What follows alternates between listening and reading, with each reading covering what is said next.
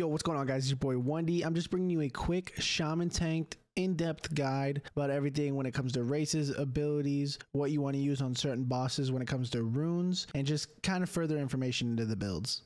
Right now with Shaman Tank, there's only 3 races you can play as, which is Troll, Orc, and Tauren. Each have their special racials or special kind of things to them that make them better than others. Right now, if you're looking for more stamina build, for more survivability, of course you're going to go Tauren. This brings the racial of endurance. Again, that gives you the more health pool, and it also has War Stomp, which is great for AoE pulls, kind of, stomp, shock everything. It basically stuns every target for 3 seconds, so you get all the aggro on them, pull them towards you. You can go Orc. This has Axe specialization. This just gives you a couple more points into using axes, so if you are going to go Orc, it might be better for you to use axes. You also get Blood Fury, which is giving you a damage boost, but it's also giving you 50% less chance of healing for 25 seconds. So some bosses, it might cost you your life.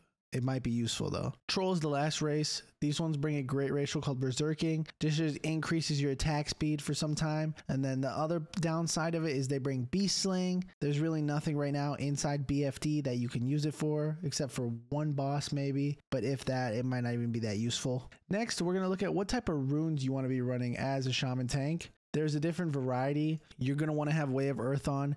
It's very easy to obtain in the Barrens. This one's just going to give you basically turn your abilities such as Earth Shock into a taunt for you. It also gives you on top of that a 30% more health pool. Other things that you'd like to run, if you are looking for survivability, you would run Shield Mastery and you would throw on a shield. This gives you 15% extra block chance without any other bonuses. So this might be useful for you. Right now, you're not really getting hit that much or that hard in BFD, so I would recommend running Dual Wield. You throw on double Rockbiter weapon, so you're getting increased amount of threat. But then you would also have to run Dual Wield specialization on your chest piece rather than Shield Mastery since you're not using a shield. When it comes to the hands, these are runes that I personally swap on each different boss in BFD. So some bosses I'll throw on Molten Blast just because it's kind of the AoE, there's more adds and I can hit all of them at once. Single target bosses, I'll throw on Lava Lash. Bosses such as Gamura, I'll throw on Lava Burst with Overload on my chest just so I'm getting that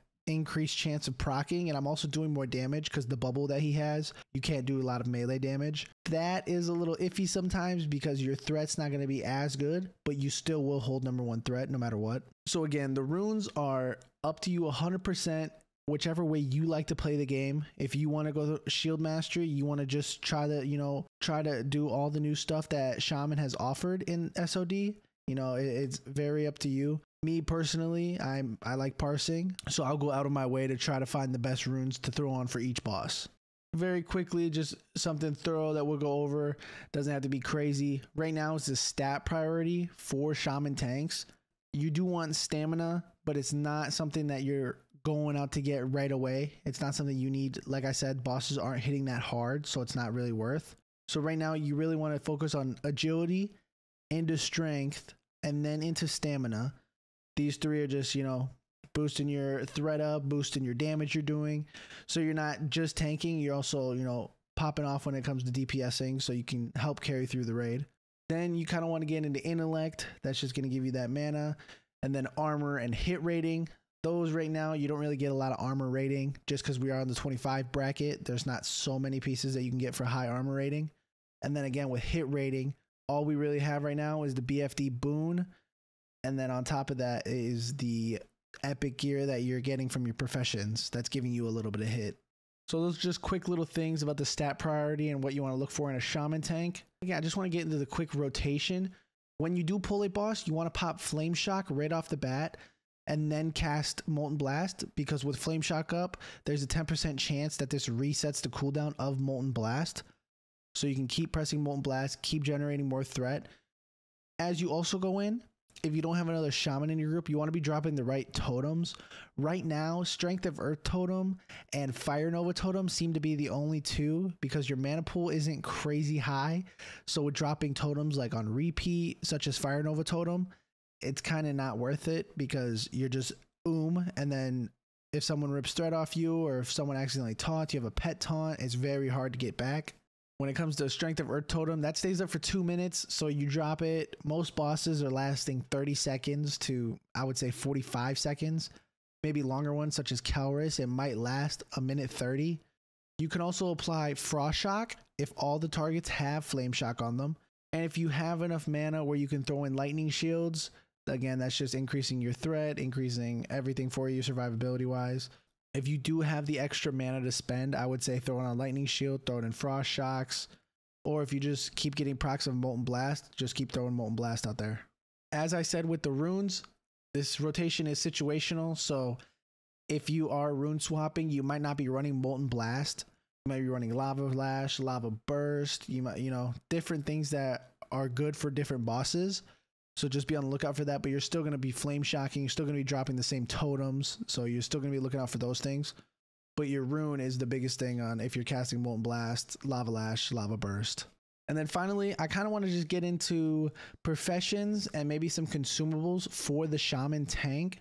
Right now, there's not really professions that are worth going out and getting that are going to increase your threat, besides maybe engineering for the heavy dynamite, but that's for AoE damage. A lot of these are just single tank bosses. They're just, tank and spank. There's nothing that you need to throw down in AoE. Maybe Lorgus Jet with those ads, but if you're running Molten Blast, you're already AoE damaging. So professions are completely up to you at this point. I would say run leatherworking.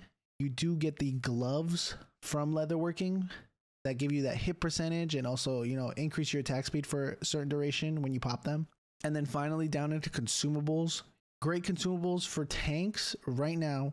Strong Trolls Blood Potion, the health regeneration. This is just giving you that throughout the whole raid. If you run Elixir of Defense, armor reduces all damage dealt to you by boss melee attacks.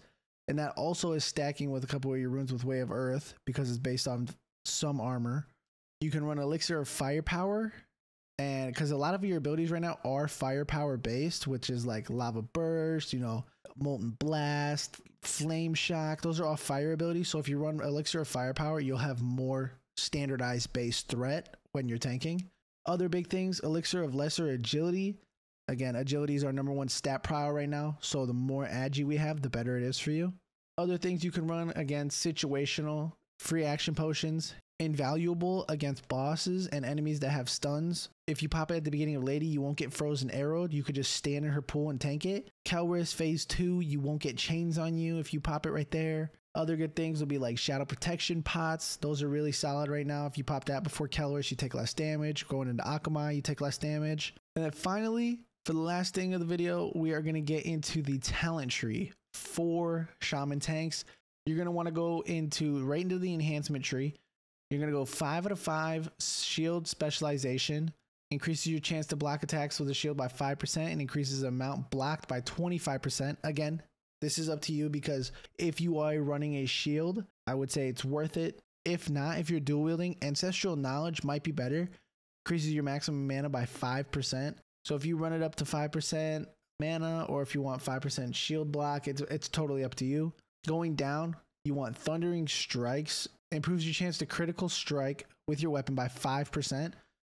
So again, if you're dual wielding, you have a double chance. You're critting, just getting all that threat. You're just pumping out DPS. If you are running a one-hander and a shield, this is also very, very good. You have Rockbiter in your weapon, you're critting. So it's the same type of aspect. You're going to go 5 out of 5 Anticipation. Increases your chance to dodge by an additional 5%. You want to be able to dodge, you want to be able to parry. You're tanking. The less damage you take, the better your rate's going to go because your healers are going to be not as and they're not going to have to worry about just healing you when other people might be taking damage. And then finally, since you do get 16 points, we're just going to go 1 into Flurry. Increases your attack speed by 10% for the next 3 swings after dealing a crit strike. This works very well with having Thundering Strikes 5 out of 5 because the more you crit, the more Flurry procs you get. Just the faster you're swinging and the more threat output you have, the better it is for you to be tanking any boss. Well guys, that was the in-depth quick little video. I didn't want to make it long and stretched out like some, but this is just a quick in-depth guide of Shaman tanking. If you did like the video, please like, comment, and subscribe. Let me know what you want to see down below. 40 bracket is coming out, they said end of kind of January. So when that does come out, I'll have a new BIS list rolling out. I'll have maybe more in-depth guides when it comes to this. I'll also have guides on other tanking classes. So if you guys do like them, like I said, like, comment, and subscribe. And I'll catch you guys in the next one. Peace.